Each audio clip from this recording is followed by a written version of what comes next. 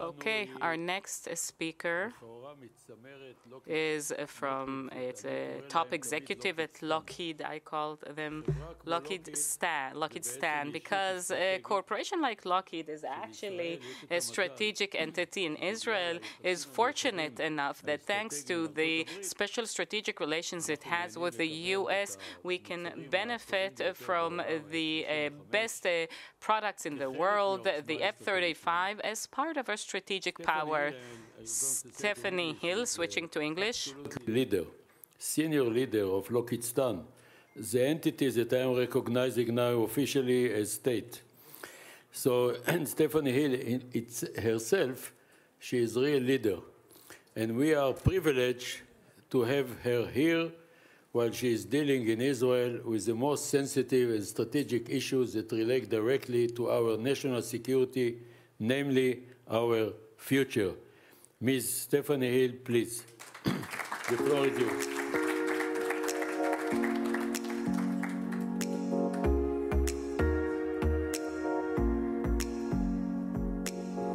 Thank you so much, General Gilad, and good morning to everyone.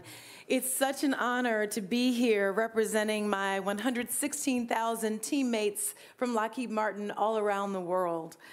I want to thank President Herzog for officiating the Herzliya conference and the leadership of Reichman University for hosting us.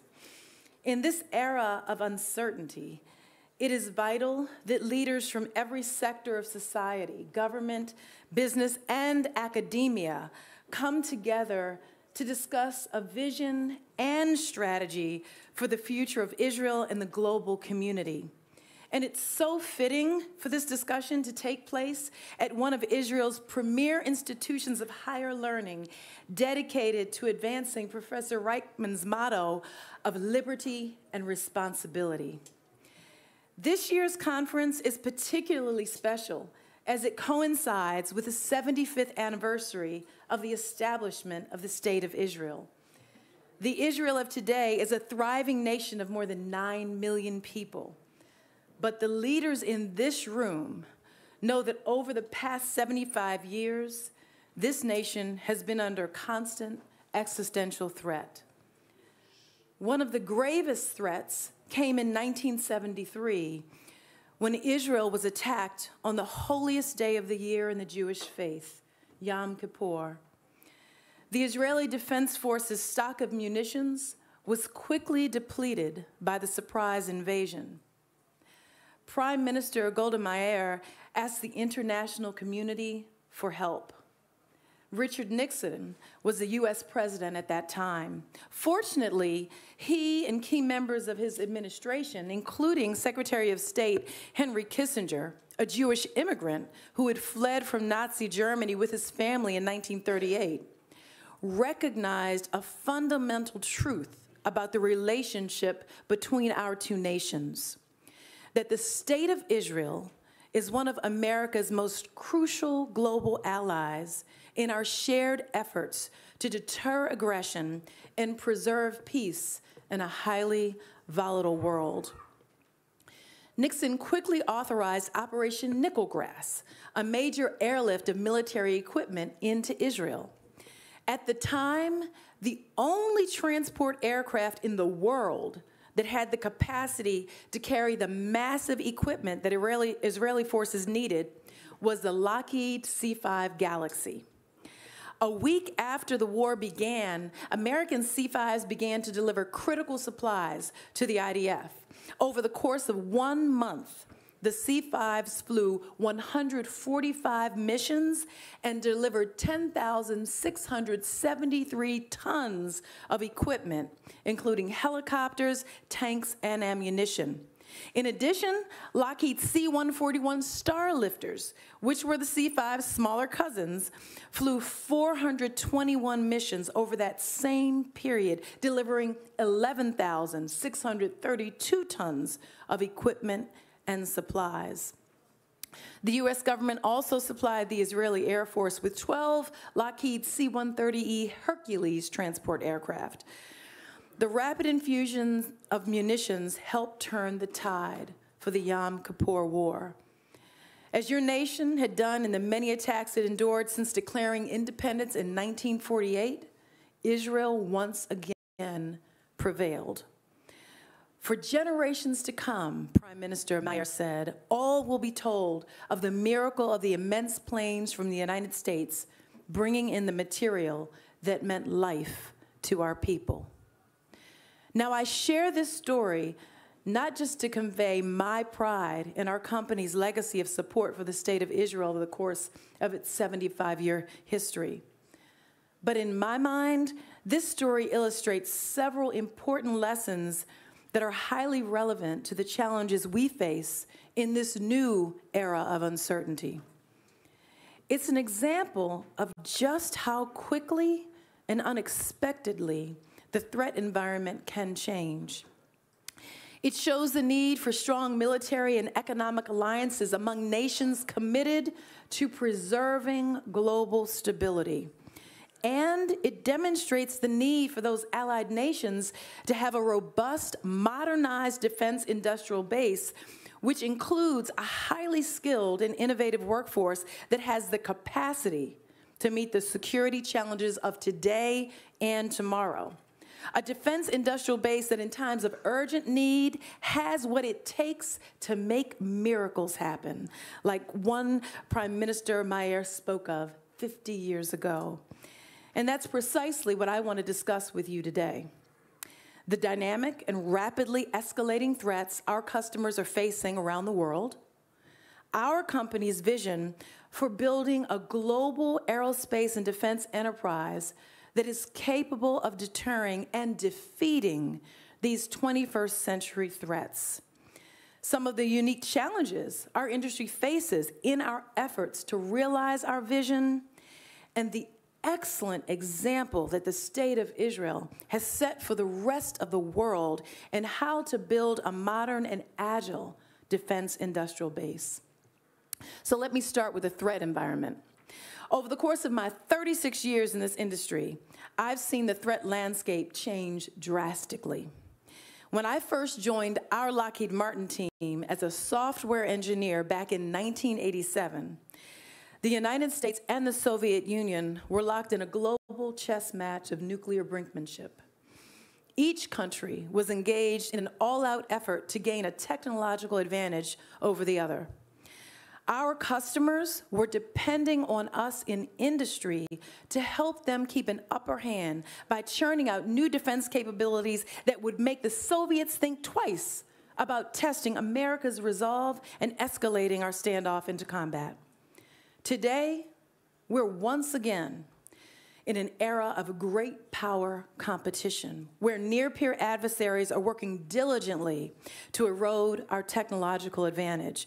Except this time, because of the democratization of advanced technology around the world and the unprecedented pace of technological change that we're seeing today, our adversaries are able to close the gap much faster.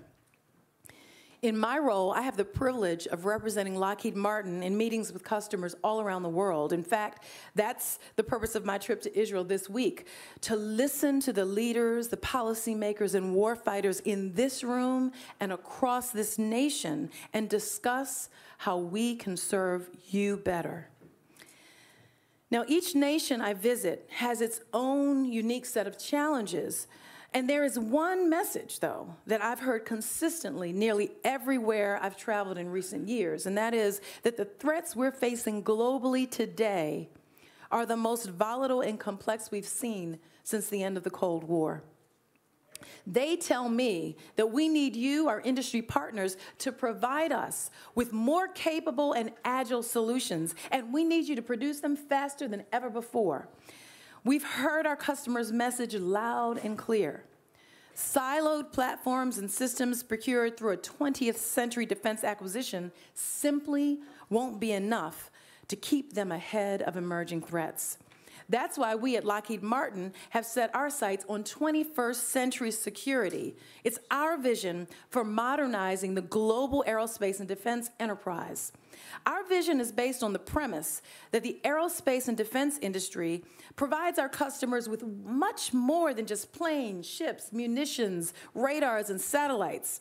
We provide our men and women in uniform with the tools they need to deter aggression and preserve peace around the world. Now, our 21st century security vision has a few elements. First and foremost, we believe that technological superiority on the 21st century battlefield will be determined by the ability of forces and allies to operate jointly across all domains, land, sea, air, space, and cyber. We're focused on building networks that tie together all of our customers' platforms and systems, regardless of whether they're manufactured by Lockheed Martin or other technology providers. A network like this would enable the F-35 Adir, for instance, to act as a quarterback in the sky, relaying a comprehensive picture of the battlefield to IDF assets all across every domain. By providing our warfighters with the technologies they need to achieve joint all-domain operations, they'll be able to detect threats earlier, make decisions faster, and bring all of their assets to bear in a coordinated fashion to overwhelm their adversaries. Another element of our vision is to integrate rapidly advancing technologies like artificial intelligence, advanced computing, and 5G communications into our platforms and systems to make them more capable. Partnerships among technology companies, including international partnerships, will be essential to make this part of our vision a reality. For example, one of the rapidly advancing technologies that we're seeking to accelerate into our defense platforms and systems at Lockheed Martin is directed energy, which is perhaps more commonly known as laser weapon systems. Thanks to the leadership of the Israeli Ministry of Defense and the innovation of your nation's aerospace and defense industry, Israel has emerged as a global leader in directed energy technology. Late last year, we signed a teaming agreement with Rafael Advanced Defense Systems, one of Israel's leading defense technology companies, to jointly develop, test, and manufacture high-energy laser weapon systems as a part of the Iron Beam project.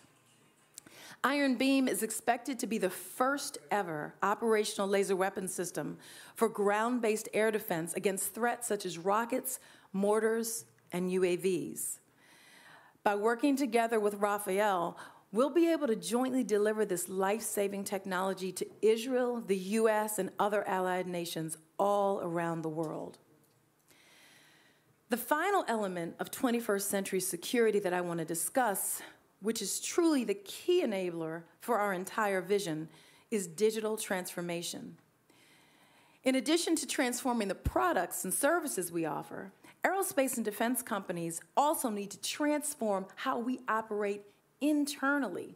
This is critical to meeting one of the demands from our customers that I discussed earlier, which is to deliver solutions much faster at the speed of relevance to the rapidly evolving threats they're facing. Across the entire life cycle of our products, from design and testing to production and sustainment, we're implementing new digital tools that will enable us to deliver solutions with greater speed and agility. We're also leveraging the incredible amount of data that's generated by these new digital tools to provide insights to our teams and our customers that they can use to make our products more affordable and more capable. One of the many Lockheed Martin programs that's benefiting from our investment in digital transformation is the CH-53K heavy lift helicopter. And we're looking forward to delivering a fleet of CH-53Ks to Israel in the coming years that will help to further modernize your nation's defense capabilities. And I'm very pleased to report that our Sikorsky line of business currently has 12 CH-53Ks in various stages of production for the Israeli Air Force. Those helicopters will soon come out of a factory that was built from the ground up with the latest digital technologies in engineering and manufacturing. At our factory, our engineers do their design work in a virtual reality environment, allowing them to build our products virtually before bending any metal in real life. And that saves an immense amount of time and helps drive down costs. Our team members on the manufacturing floor use tablets with augmented reality assembly instructions, automated tools like torque wrenches that are programmed to tighten bolts just the right amount, and 3D printers that allow them to create parts and tools right when and where they need them. I truly believe that our 21st century security vision holds great promise for the future of the global aerospace and defense industry and the ability of allied nations to confront emerging challenges together. But there are some critical barriers to achieving our vision that I want to discuss with you next. These barriers include the erosion of the industrial base and a shrinking pipeline of talent in the fields of engineering and manufacturing. Behind every one of the products we build in our industry is a long, interconnected chain of raw materials, parts, and services provided by thousands of businesses all around the world. And over the past several decades, the number of suppliers in the defense industrial base has declined. It's happened for a number of reasons, including a decrease in demand for defense technologies after the Cold War, and economic globalization that has resulted in a shift of manufacturing capacity and manufacturing jobs from the developed world to the developing world. Recently, at Lockheed Martin, we've seen the supply chain challenges firsthand. In our efforts to ramp up production of missiles and rocket systems and other key technologies in response to the war in Ukraine, we've faced challenges in acquiring enough motors and other essential components from our suppliers. This is more than just a business or economic issue. It's a threat to global security and stability. After the Cold War ended, Allied nations evolved toward a defense acquisition system that is designed to produce technologies just in time, because it was the model that aligned with our threat environment around the world at that time. Now that we're back in an era of great power competition, we need to evolve once again into a model that can produce technologies just in case, so that we have what we need to deter threats from increasingly aggressive near-peer adversaries. I believe there are 3 key actions that allied nations should take to bolster our defense industrial base and deliver 21st century security for their people and interests around the world. And it's going to take a collective effort among nations and across every sector of our respective societies. The first action is to commit to consistent investment in military readiness and modernization. The second action is to build partnerships across industry and international boundaries. And the third action is to strengthen the pipeline of talent in science, technology, engineering, and math. On all 3 fronts, I think it's vital for the leaders in this room to be engaged in solving this global challenge, because I believe Israel offers many lessons for the rest of the world. Thanks to the foresight of your nation's leaders over the past 75 years and the realities of the threat environment you face every day, Israel has consistently prioritized investment in its military readiness and modernization. The amount of funding that your nation invests in the military as a percentage of your GDP is among the highest in the developed world. Consistent funding gives industry the stability and predictability it needs to raise capital, invest, and plan for the future, and to take calculated risks to develop new capabilities through independent research and development. It also helps preserve small and medium-sized manufacturers, which are the backbone of the defense industrial base and a vital source of good-paying jobs for people here in Israel and allied nations around the world. Israel has also demonstrated the power of building partnerships among government, the aerospace and defense industry, the commercial technology companies, including partnerships that transcend national boundaries. The Israeli tech sector has been a global leader in developing dual-use technologies for both military and commercial markets. And the development of dual-use technologies is crucial to staying ahead of adversaries like China, which is using its authoritarian regime to focus every sector of its society on eroding our technological advantage. Israel is showing how to harness the ingenuity and patriotism of free people and the healthy competition created in free markets to build a 21st century arsenal of democracy. I'll conclude by talking about the single most important asset in the defense industrial base, which is our skilled and talented people. In our race to secure our military advantage over surging adversaries, we're going to need the best and brightest talent to design, test, build, and sustain the defense technologies of the future. This means that we must bolster the pipeline of talent in the fields of science, technology, engineering, and math, or STEM. Our company has been honored to partner with the Ministry of Education, local municipalities, and the Rashi Foundation on a number of STEM programs here in Israel. Last year, I had the pleasure of traveling to the northern Israeli city of Bet Shean to open the latest Mata Kids kindergarten complex. Mata Kids is a program designed to immerse children in the wonders of STEM at a very early age, with the goal of inspiring them to grow up to become the innovators of tomorrow. 10 Mata Kids kindergartens have opened across Israel since 2015. I was so thrilled to see the faces of the children light up when they were engaged in science experiments, and they were 3 to 5-year-olds. It reminded me of how the world of STEM was revealed to me when I took a computer coding class in college. While my STEM inspiration came much later in my educational career, seeing the children at Mata Kids made me think about how many lives will be changed for the better by exposing young people to the wonders of science and technology at such an early age.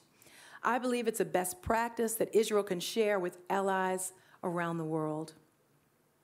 I want to thank the conference organizers and university leaders once again for the incredible honor of joining you here today. And as I said earlier, I believe this is truly an ideal group of leaders to be discussing this vital issue at such a crucial juncture for Israel, the United States, and allied nations across the globe.